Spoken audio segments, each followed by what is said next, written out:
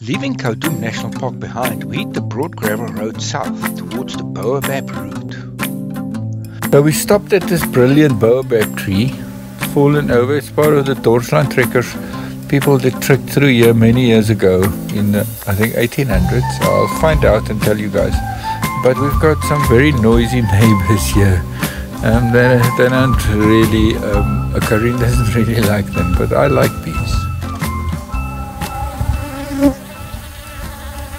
And so starts another episode of our adventure. Thank you to our Patreons. It's your support that makes these videos possible. Go to patreon.com/fearless on four wheels and subscribe now. Also remember to hit that like button, subscribe and hit that bell icon to get notified of all our future adventures. So we are kind of surrounded by bees at the moment.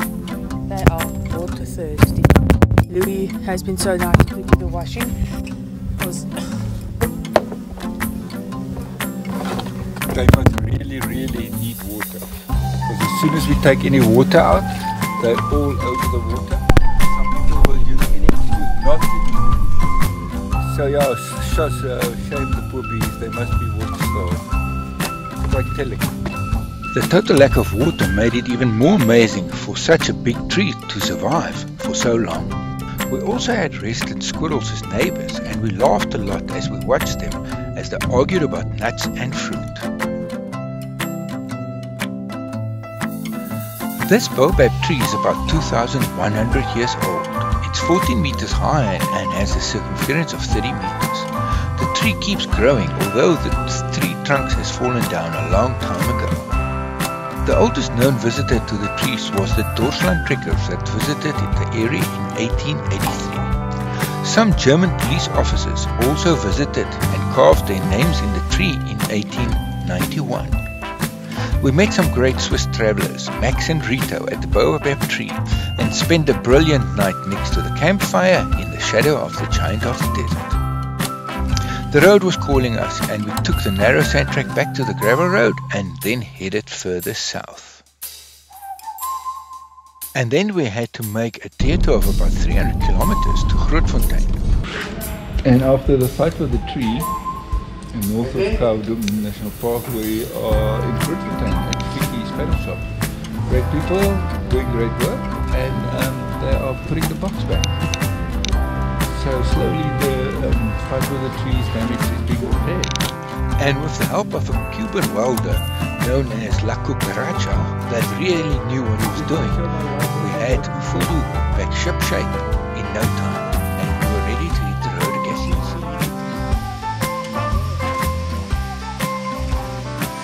And we're following the Boabab route south, heading towards Boabab. And we just went to have a look at a place called Holboom Hollow Tree, and we found this lovely campsite with a viewing platform. Yeah. Pretty nice. Yeah. Very unexpected. Looks like a mini campsite. There isn't anybody around. We hope they come around. A bit of a steep climb up for me. I'm not sure I'm going to get down. This unexpected find also came with a brilliant viewing platform and a view over a big waterhole that was teeming with a big variety of bird life. We spent 3 days camping at Holboom or Hollow Tree campsite, working on our bird life knowledge. Because of the dry area, the water was a big draw card, and there was an extremely big variety of all types of birds.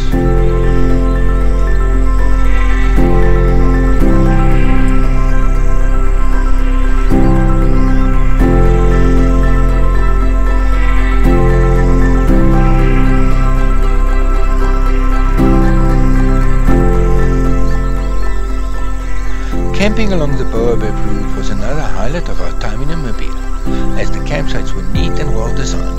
There was a bucket shower and a nice long drop toilet at each site. You only had to bring your own water, as water is very scarce in this area.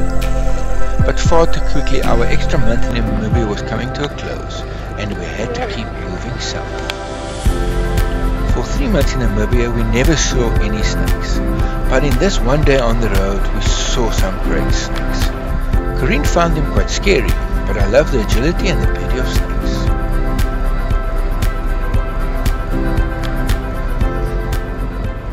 We had to visit Pukaros crater again, the only place that we visited twice on our time in Namibia. The solitude and the beauty of the crater called us again. Karine could hike up the crater again and go and look for some crystals. Unfortunately, we're slowly saying goodbye to Namibia as we're heading south. We're camping at Pukaros crater, and we've got a little tradition at Fearless on 4 wheels. Because we don't really spend money on clothes, we rather spend our money on travel.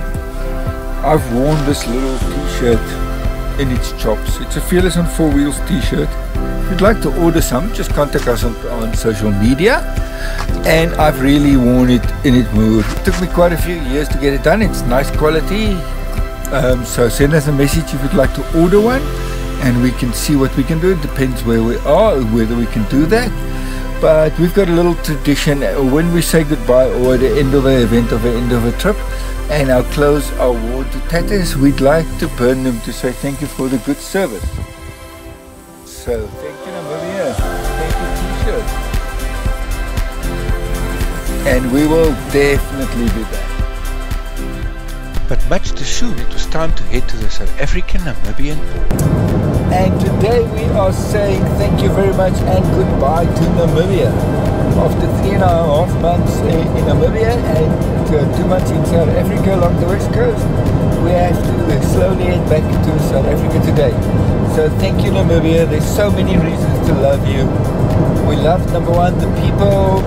We made new friends, we met old friends, strangers became friends and helped us along the way. So that is my number one reason to love Namibia. In the wide open spaces, the brilliant sunrises, the brilliant sunsets, the stars, the moons, the color of... The moons? The different moon rises. Yeah, and the silence in the desert was just amazing. So thank you very much Namibia. There's one thing I will not miss. MTC coverage, whether it's E, H or H or what's the other one? It's all the same. 3G.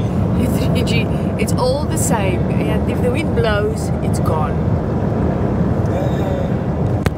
But it did a good to not have so much coverage. The social media addiction was tested, and there was a bit of withdrawal systems, which I think is a good thing. That's not from Louis' side. Yes. He got the withdrawal.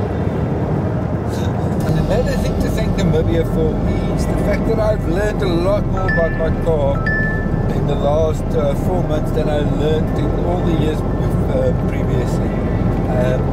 And the lovely roads that we could travel, all the interesting and fascinating roads, which did break my car a little bit, but that is part of the adventure. So thank you Namibia for teaching me a lot about my car and how to fix it. As Louis said, the people were basically the most outstanding.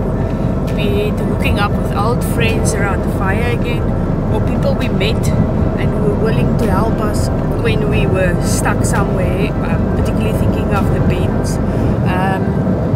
Again, Namibia's tree life, nature, animals. This is such a big country.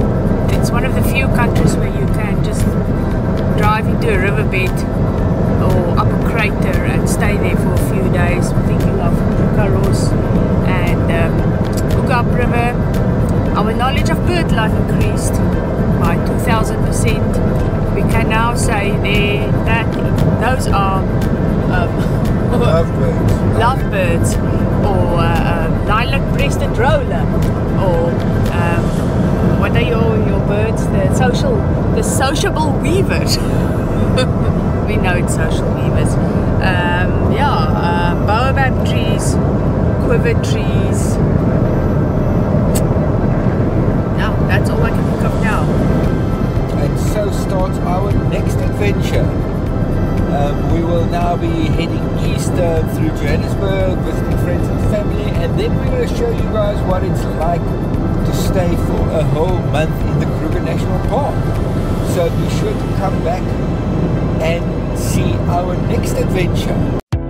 But that's a story for another time, so please remember to like, subscribe and hit that bell icon so you won't miss out on future adventures.